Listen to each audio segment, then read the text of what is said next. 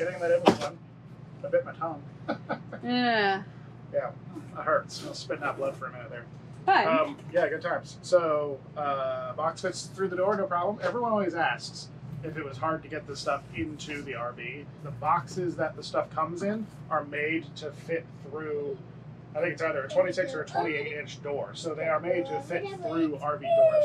We've had no trouble getting stuff in.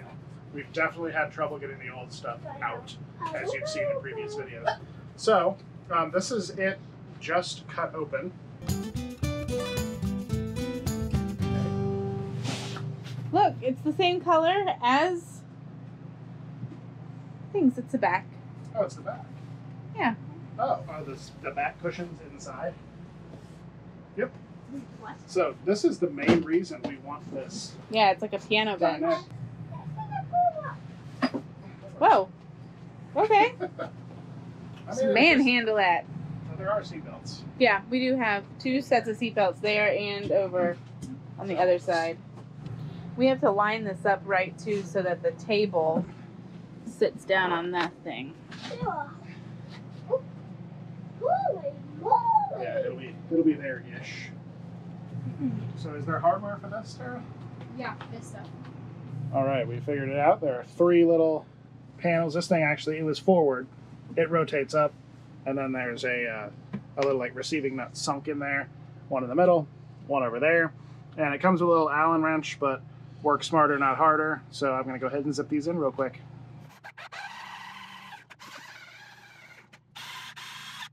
All right, then you said there was fabric covering Velcro? Yeah, so there's already the sticky for the hard side of the Velcro. It came with this.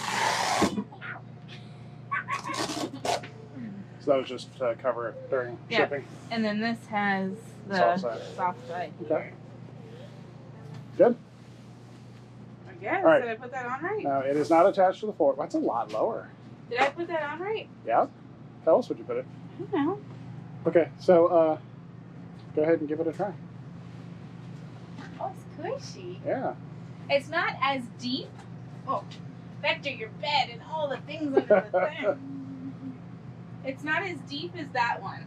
Yeah. It's comfortable though. It's comfortable. Yeah. Once both of them are in there, we'll slide them a little bit, Yeah. line them up at the table, and then I'll get some L brackets and attach it to the floor. Yeah. So, all right. So that's it for tonight. I will be dismantling that guy over here and dealing with some wiring tomorrow. Alrighty, see y'all tomorrow. Bye. Say bye, Tara. Wow. Give me back my mug. Wait. Here, get in the box with Ben. Here, take it. There you go. Bye. Alright, I interrupt the current video to talk about the Magneshade again. I've got it slung over my shoulder here. And this is my little installation rod. And we got a lot of questions in the last video about how hard or easy it is to install by yourself. And we just had our first moving day since installing the magnets for it. So I'm going to go install it right now. And I've never done this before, so let's see how it goes.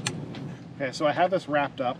I followed the instructions and the thing. So I just basically kept folding and folding and folding. And it kind of sticks to itself. This might actually be the hardest part. Unrolling it? Getting this apart, yeah. And I don't want Erin to help me. Okay. I will not She offer was reaching, it. but no, I want to see how it goes by myself. You took it off by yourself. Yeah, taking it down was easy. Okay. The next difficult part might just be getting it past the wipers. So I have them out. So you see there's a big pocket here. There's one of the magnets here. This is aluminum, so it's not magnetic. Non-ferrous metals.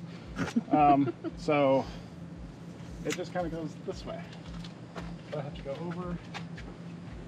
Okay. Nope. Maybe the trick is to use the wipers instead of fighting against them. Okay. Oh, wrong magnet. Alrighty. So that's one. Whoa. Whoa, the sides just go on? The whole side just attached. I heard it. Oh. Man, these exterior ones are a pain in the butt. So the upper ones aren't as strong. Right. So maybe I just have to get them on the bottom and then Okay. See, because that top one keeps falling off. Mm-hmm.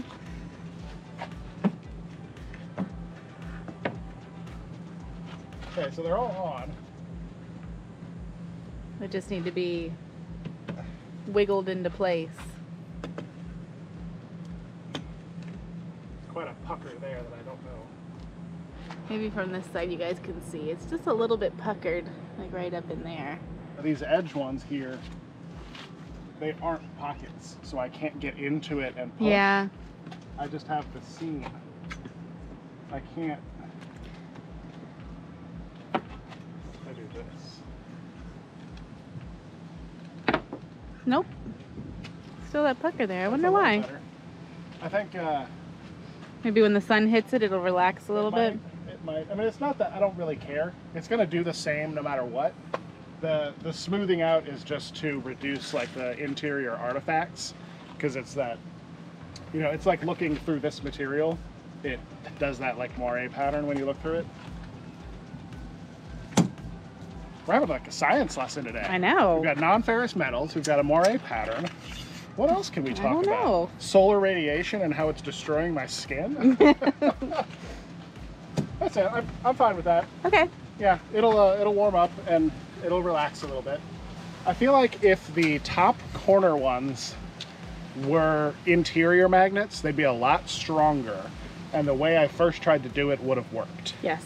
Because they're just not strong enough to hold the whole thing. So when that one snapped on and I tried to move further to the left, it had all the weight of the shade on that tiny magnet and just fell. Yeah. So I think what I will do is next time I put them on, and we'll do a follow-up, because we'll be putting it on and off a lot this summer. We're moving every week this summer. But I think what I'll do is I'll put the wipers out and I'll kind of lay it across the wipers and then do the bottom corners and then work my way up. I think I'll do it opposite of how I thought you were supposed to do it. And if it had been a different way, where there had been those big rare earth magnet up on the top. Everyone I've talked to has the big magnets inside up top, and they say, oh, you just snap the corners in and the rest just kind of, that's why I tried to do that first. Yep. And that, I mean, that just logically makes sense. But yeah. Ours are not like everybody else's. We gotta be a little different. So I think I'll use the wipers to hold the weight and work my way up. I think that's fine. But well, that'll be 2 weeks from today. We'll try it again. All right, back to the normal video now.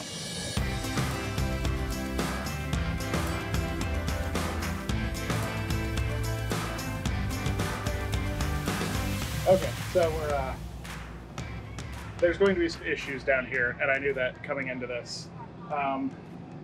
There's a lot of wires, like a lot of wires down here, and they come through the floor there, which is not a problem, but they go up the wall there, and we're also going to lose an outlet, which is attached to the front here. I'm just going to detach that outlet, and we're just going to go ahead and pull the dinette all the way out, and then we'll take a look at the wiring and see if there's a way to, I don't know, like cut a notch in the new one for that wiring to come in. Yeah, Aaron just made a face, but some of you probably made a face about cutting a notch into a brand new dinette, but I don't know what else we can do. yeah, the wiring has to come in here because that wiring, all of the wiring for this entire slide comes in from underneath right there and then back up through the wall. So there's electrical wiring and stuff for the lights and the outlets up in here. So I can't just disconnect all of that stuff. No, nothing's ever easy. We did the correct bench first. Yeah, right. That one was super easy. Vector's supervising as usual. Always. Yeah, so, all right, let's choose a different angle for this part.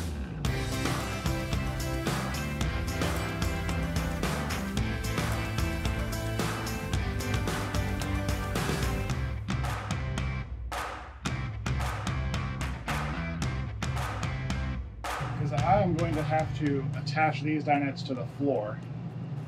These were the screws that were through here, right?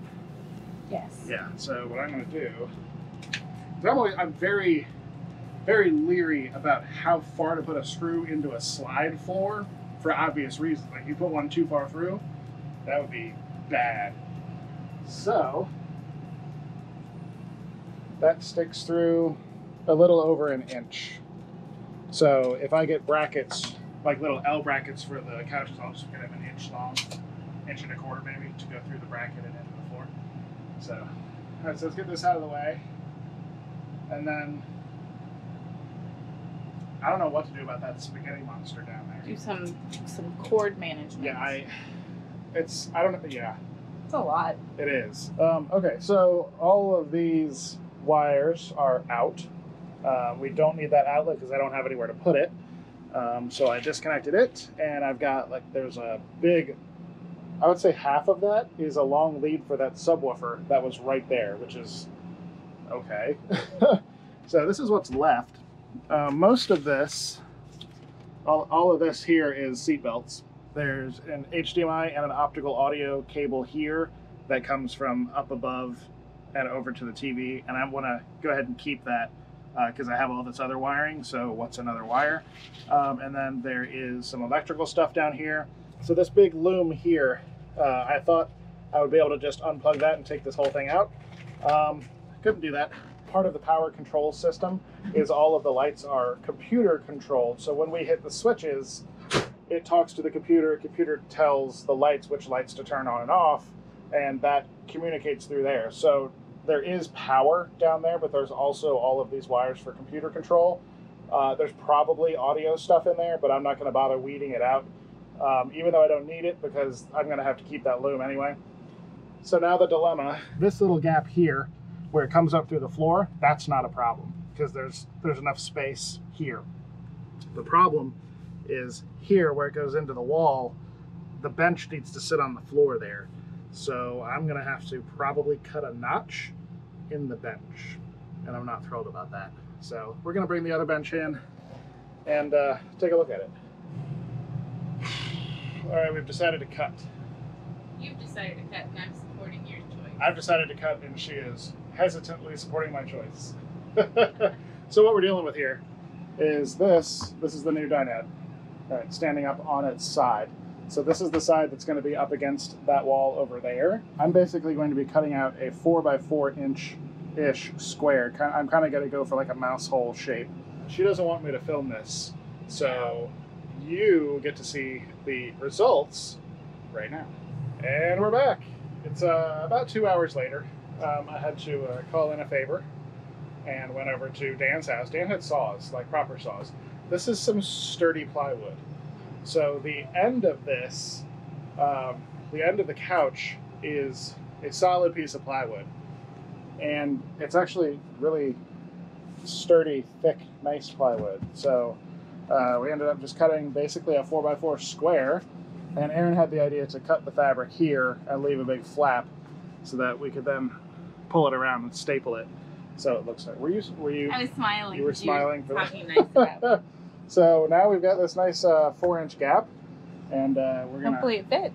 Put it down there. Look at that! Look at my little hole. It's really dark in here. I'm not opening the windows because it is 103 outside right now.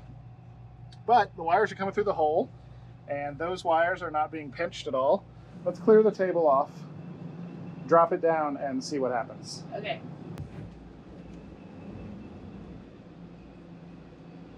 All right, there's a lot of. Bring this one over. Nope. Huh? Come back up. Well, yeah. So the colorful wires have a lot more play in them. So that'll be fine. Yep, that'll be fine. Okay, so with the table down, we have a little bit of a gap over here, right?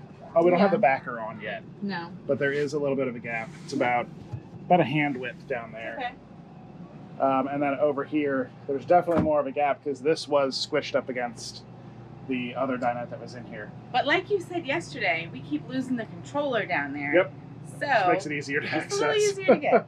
So yeah, I will, not today, we're done with this for today, but I will get angle brackets. I will have the table down, so that's where everything goes. Right, because that is the absolute position of whiny children. That is the absolute position that it needs to fit in. Everything else is fine. So that's plenty of space. I mean, it's plenty of space for him, absolutely. Yeah. Okay, so I think we're done for today. All Alrighty. Well, once again, huge thank you to RecPro. Yes, we love all of our pieces. Yeah, so we bought the couch. Just a quick timeline. We bought the couch. Yep.